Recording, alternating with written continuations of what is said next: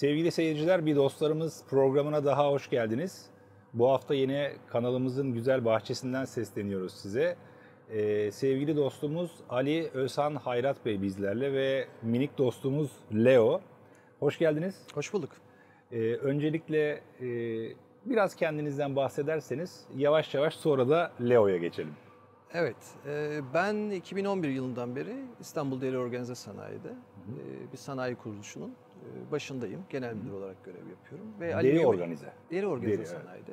Ve alüminyum enjeksiyon yapıyoruz. Dünyanın belli başlı firmalarına sıvı alüminyumdan alüminyum parçalar üretiyoruz. Yani sanayicisiniz kısacası. Evet, sanayiciyim. Peki bu köpek merakı, köpek sevdası nasıl başladı? Evet, esas konu bu. Şöyle, aslında bütün bu sanayi geçmişinden önce ortaokul yıllarından itibaren bir veteriner hekim olma hayalim vardı. Ha, öyle mi? Güzel. Bu hayal daha sonra bir alerjik astım teşhisiyle son buldu. Ah, çok fena. Ve bir şekilde ben okumaktan bile vazgeçecek noktaya geldim. Esasında gerek de yokmuş yani. Şimdi köpeklerle yaşamaya başladığınız için belki orada da herhalde sorunsuz devam edecekti belki. Belki ama bir şekilde bu hayal orada son buldu. Evet. Ama tutkumuz son bulmadı. Daha sonra profesyonel hayatta bir noktaya geldikten sonra bu tutkuyla ilgili tekrardan ne yapabilirim düşüncesi beni hayvanlarla ilgili çeşitli projelerle ilgilenme yoluna sevk etti. Evet, yani sizin çok özel, kendiniz geliştirdiğiniz böyle sosyal sorumluluk projeleri var. Bana daha önce anlatmıştınız. Ben onları dinlemek için zevkle bekliyorum şu anda. Paylaşayım biraz onları. Şöyle, sıfır atık ve organik atıkların değerlendirilmesi konusunda ülkemizde birçok noktada aslında bir takım girişimler var. Belediyeler ve sosyal dernekler bir takım faaliyetlerde bulunuyorlar. Hangi tür atıklardan bahsediyoruz? Yani sizin sanayi atıkları mı yoksa? Daha çok catering atıkları, yani organik insanların yemeklerinden işte o fabrikalarda, işte restoranlarda yenen yemeklerden bahsediyoruz. Aynen. Proje şu, daha doğrusu projenin farkı şu. Normalde insanlar bu atıkları çeşitli barınaklara götürüp zaten bırakıyorlar. Ya barınakların çoğu zaten onlarla çalışıyor. Oralardan bir şekilde toplayıp hayvancağızlara yediriyorlar. Ancak çöpe giden bu gıdalar orada da çöpe gidiyor. Yani orada da önemli bir kısmı ayrıştırılmadığı için.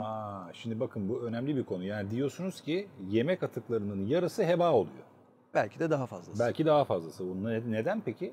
Çünkü doğru şekilde sınıflandırılmadığından dolayı hayvanların önüne doğrudan atıldığında kısa sürede kontamine oluyor, bir şekilde kirleniyor ve hayvanlar da bunları yemiyor ve tekrardan çöpe dönüşüyor. Bir de mesela içine kürdan atılır, ne bileyim işte mesela bir balık olsa o balığın kılçığı falan o hayvanlara zarar da verebilir. Mesela ufak kemikler bazı köpekler için hiç iyi değil. Yani orada başka tehlikeler de var. Doğru, siz bu konuda benden çok daha tecrübelisiniz. Estağfurullah. Projenin ilk modeli şöyle.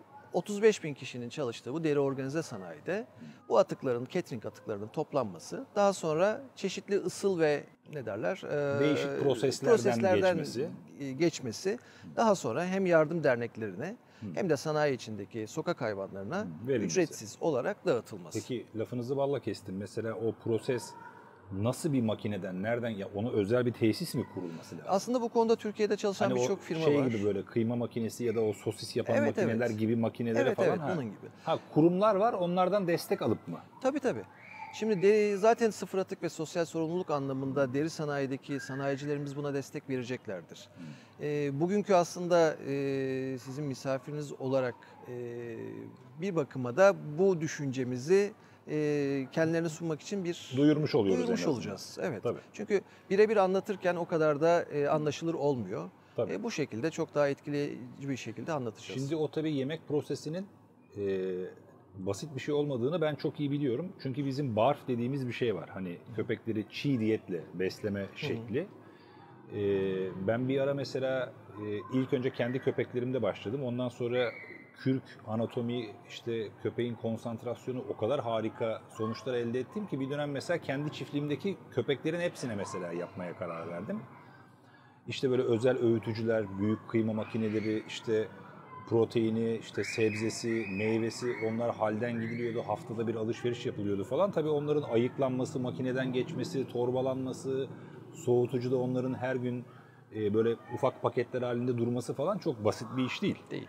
Yani ama hani gerçekten köpeğini iyi beslemek isteyen insanlar için inanılmaz da bir keyif. Yani şimdi mesela mamanın kapağını açtınız, daldırdınız, yedirdiniz mesela. Hani köpeğiniz yemek yiyor sonuçta, yani onu izlemek tabii ki bir keyif ama onun mesela alışverişini yapmak, o yemeği hazırlamak, onu fresh böyle çok sağlıklı bir şekilde ona vermek mesela psikolojik olarak harika bir şey. O çok güzel bir duygu yani. Keyifli. Bizler tabii sanayinin içinde olarak bu makinelerin zaten içindeyiz.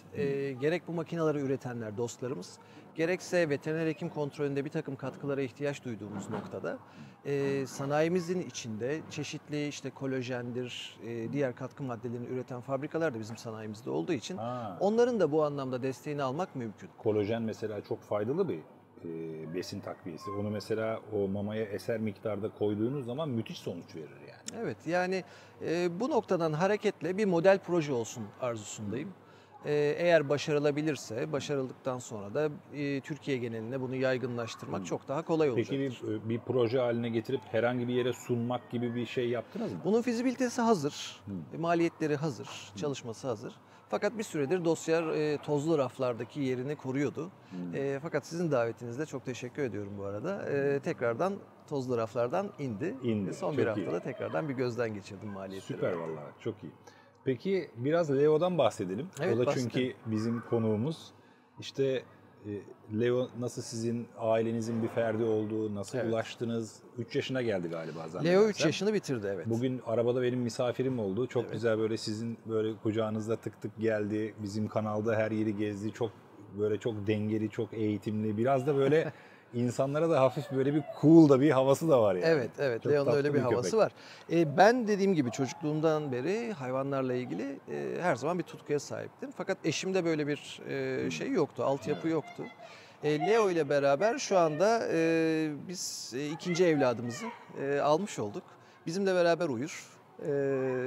Ve eşim de şu anda oğlum diyerek her Değil gün mi? kendisiyle zaman geçiriyor. Leo bir Shih Tzu. Sakin bir ırk. Biraz iri bir Shih Tzu değil mi? Evet, Maşallah var. 8 kilo civarında. Tabii. Biraz iri bir Shih Tzu.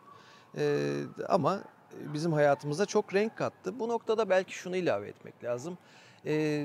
Benim düşüncem, biz köpeklere bakmıyoruz. Onlar bize bakıyorlar. Çok güzel. Peki bunu biraz açar mısınız? Bu harika bir söz. Evet. Şimdi bunun altını şöyle dolduralım.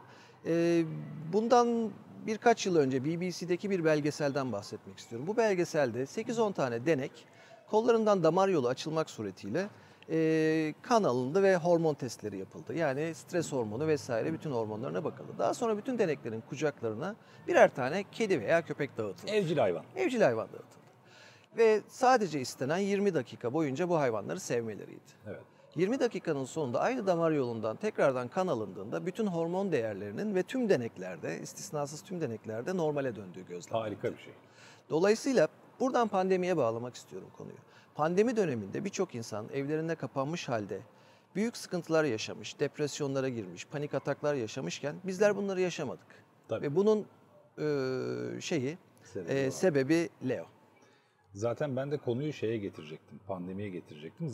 Aslında bizim programın başlangıç amacı oydu. Hani biz köpeklerle ilgili bir program yapalım ama işte bu tam pandemi dönemiydi. Hani pandemi döneminde insanların çoğu işte şehrin dışına kaçtı, bahçeli evlerde oturmak istediler, işte köpek aldılar, kedi aldılar falan.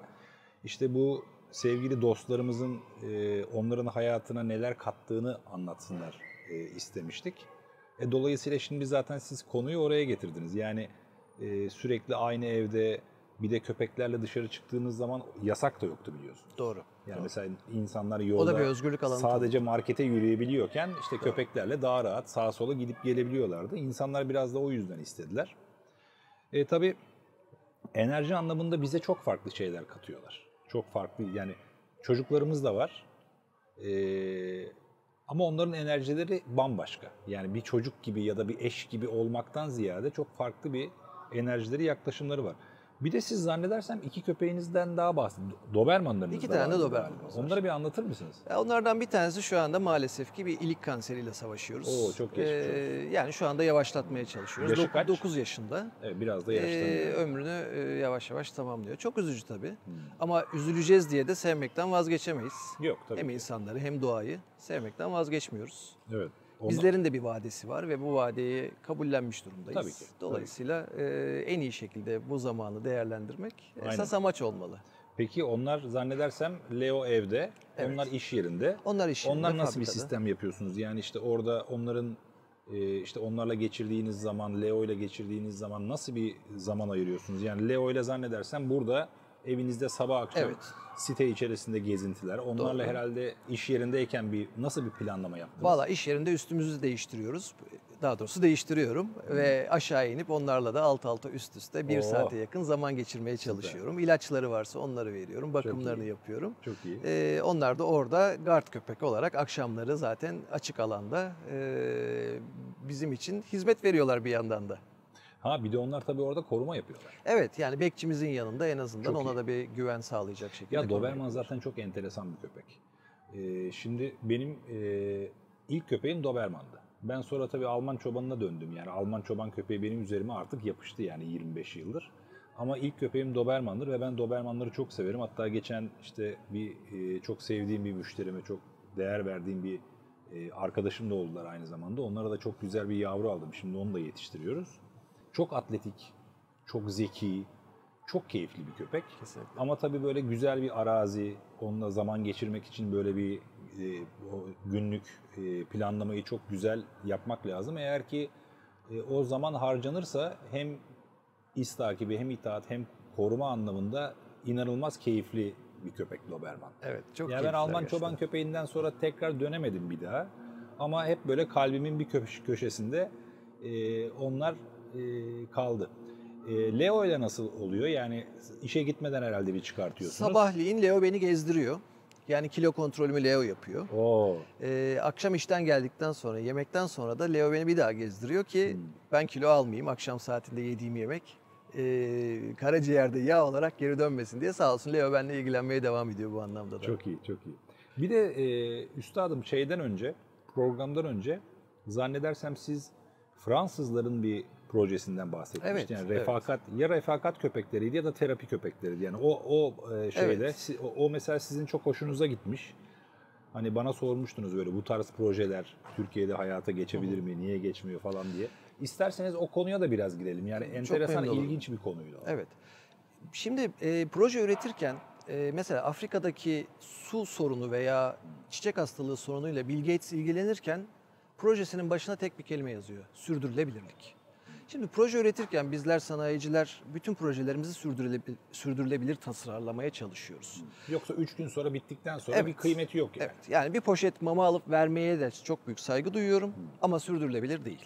Değil, Dolayısıyla sürdürülebilir olması için projelerin altyapısının çok iyi tasarlanması gerektiğini düşünüyorum.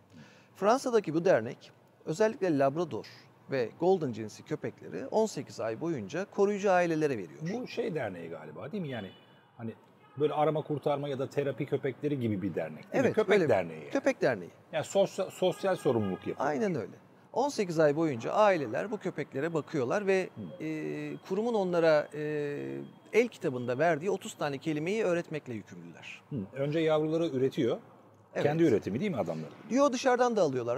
Yani sağdan bağışlanan soldan köpekler. bağışlanan köpekler Aynen. alıyorlar. Her birini ayrı bir aileye veriyorlar. Evet. Onlara yapması gerekenleri söylüyorlar, anlatıyorlar. Herhalde Aynen. onların masraflarına da ortak oluyordur. Kesinlikle onlar büyük ihtimalle. destekliyorlar. Destek oluyorlardır. Evet. Destekliyorlar.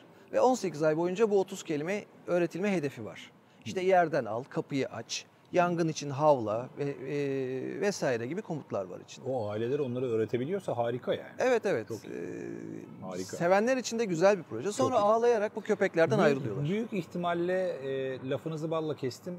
O süre içerisinde büyük ihtimalle bir eğitmen desteği de oluyordur orada. Kesinlikle. Ara ara onlara Kesinlikle. muhakkak bir teknik destek Bu veriyorlar. aslında köpek sevenler için de güzel bir deneyim. Yani 18 ay boyunca kendini deneyimleme şansı var insanların. Tabii. Böylece hani bu evliliği yapmadan önce bir nişanlılık dönemi bir köpekle geçirme şansına sahip Ya, oluyorlar. değil mi? Değil mi böyle? 18 ay sonra ağlayarak köpekleri geri veriyorlar. İşte orası Derneğe çok fena. geri veriyorlar. Orası çok fena Evet. işte. O kadar Ama orada bir bağlandıktan mutluluk kaynağı sonra- var onlar için. Bu köpekler ardından tekerlekli sandalyede çeşitli engelleri olan bireylerle bir araya getiriliyorlar. Bunlar çocuk veya yetişkin olabiliyorlar. Bu insanlarla bir Yani araya yürüme getiriliyor. engelli insanlara dost olsun diye bunlar yetiştiriliyor. Evet. Sonra bir hakem heyetiyle beraber yaklaşık 1 aylık bir programda birbirlerini tanımaları ve eşleştirilmeleri için gözlem yapılıyor. Yani hangisi, hangi köpek, hangi şeye, kim kime insana, aşık oldu. Evet, Kim kime daha aşık uygun oldu. diye, evet.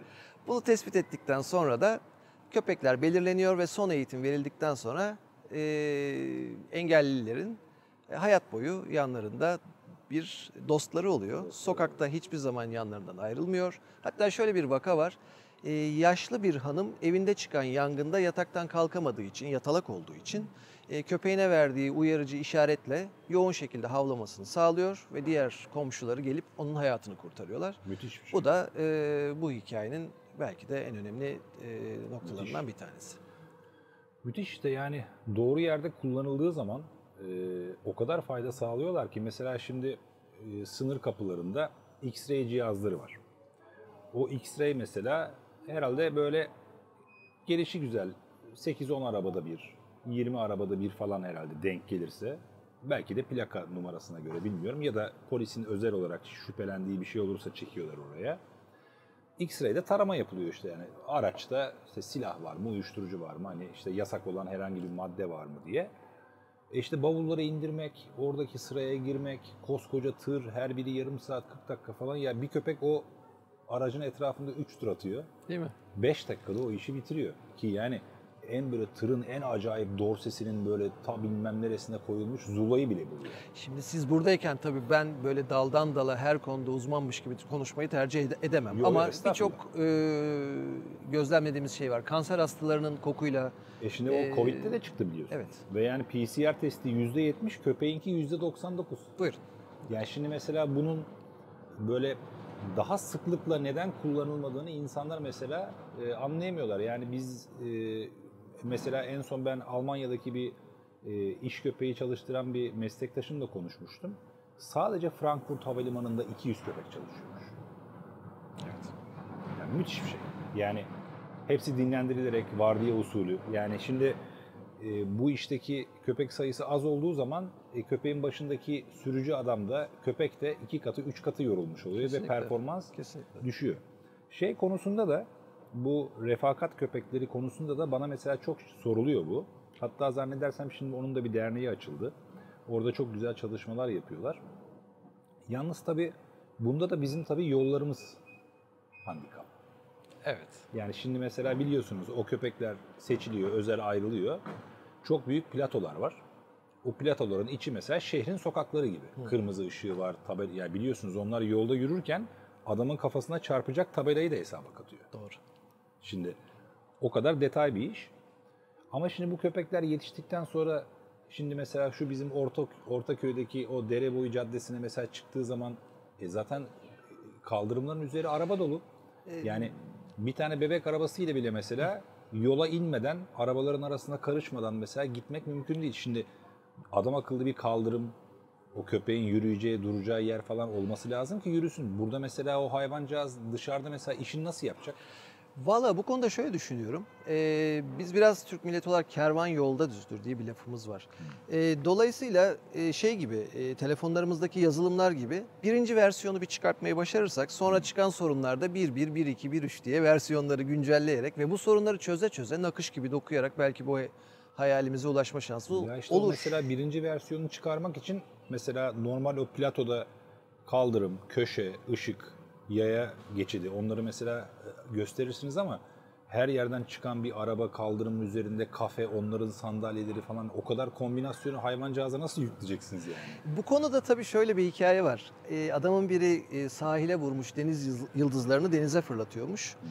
1-2 saat bir başka kişi gözlemledikten sonra dalga geçerek yanına gelmiş. Ya demiş, hangi birini fırlatacaksın ki? Binlerce var.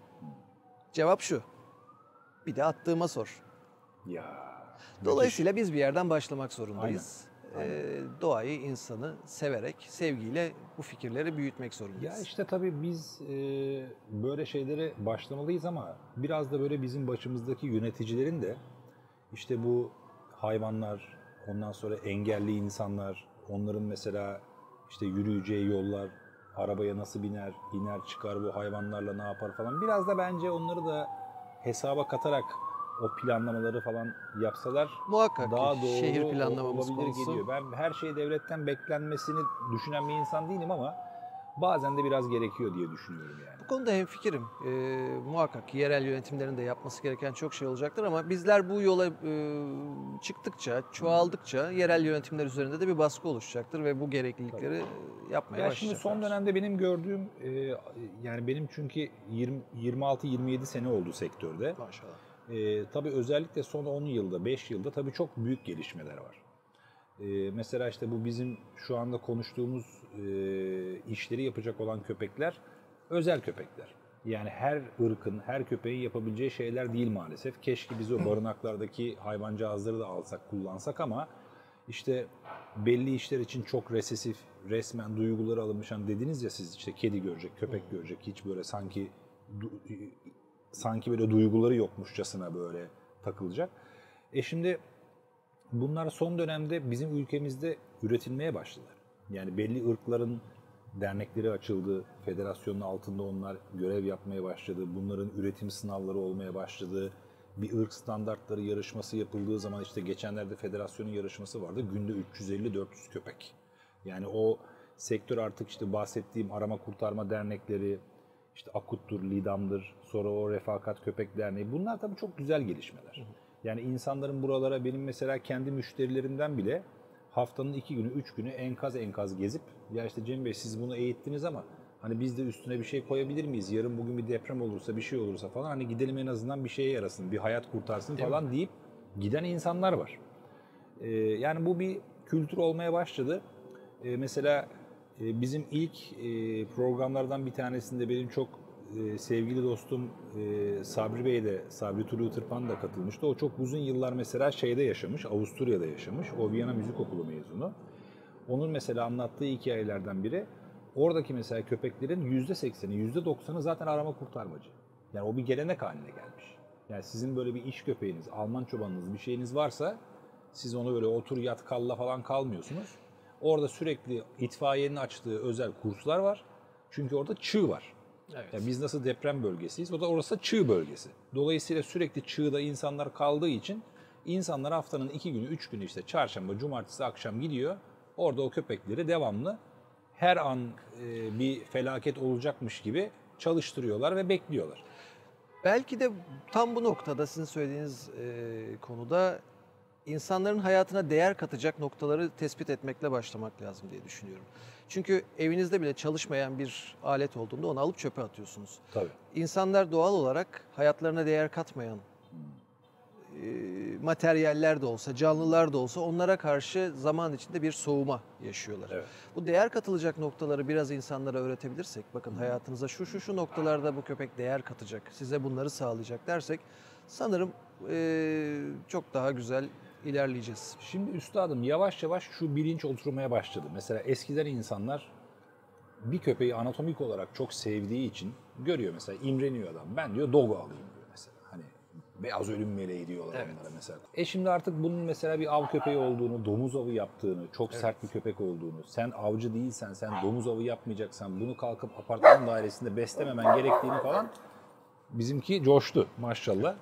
Bunu mesela yavaş yavaş artık anlamaya başlıyorlar. Yani son dönemde ya işte biz şöyle bir evde oturuyoruz, bizim böyle bir yaşantımız var, ben şu saatler çalışıyorum, benim çocuğum var yok, ben mesela hangi ırkı alayım demeye başladılar. Şimdi sizin dediğiniz gibi konu oralara geldiği zaman onun bir tık üstü de ya işte bizim burası deprem bölgesi, biz acaba arama kurtarma yapan bir köpek mi alsak mesela, yarın bugün bir faydamız olur gelmeye başlıyor artık. Tabii sizin deneyiminizin yanında benimki mevzu bile olmaz. Ama ben de çevremde köpek almak isteyenlere genelde beyaz bir kağıt veriyorum. Bir de kalem veriyorum. Diyorum ki hayatınızı, yaşam şeklinizi lütfen yazın.